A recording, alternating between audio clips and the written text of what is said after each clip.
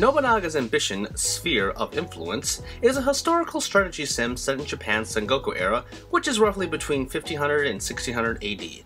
It's based off of historical characters like Nobunaga Oda, to whom players may be more familiar with in Koei Tecmo's other series, Samurai Warriors. While both games share similarities, let it be known that the stories within are more politically intriguing than they are fantastical. This is one for history buffs. There are multiple scenarios to start with, each with a solid campaign that could take hours or even days depending on one's pace. More or less, each campaign is about taking control of Japan through any means necessary. Players can negotiate villages, build new structures, farm, and myriad of other jobs. It's all about balance and creating a war fund. Battles play out on the map, though big sieges take on a different effect, mirroring tactical RPGs. There's a lot to handle, and even with a tutorial, it's daunting.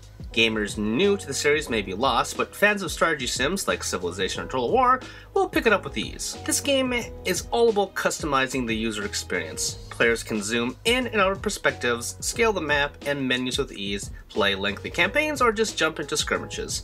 The one thing missing is multiplayer, which could have been a great concept. The graphics leave something to be desired. They're simple, neither ugly nor pretty. They are what they are. The music, though, is fantastic, with booming orchestrals that really enhance the battles. Nobunaga's Ambition Sphere of Influence was a puzzle to review. I've never played one of these games before, or a sim in general. It's hard to grasp at first, and it's demanding of players' time and patience in order to get anything out of it. That said, it's still a well-made game that's rewarding and a treat for history buffs. It's no Samurai Warriors, which is more akin to what I like, but it was still a delight.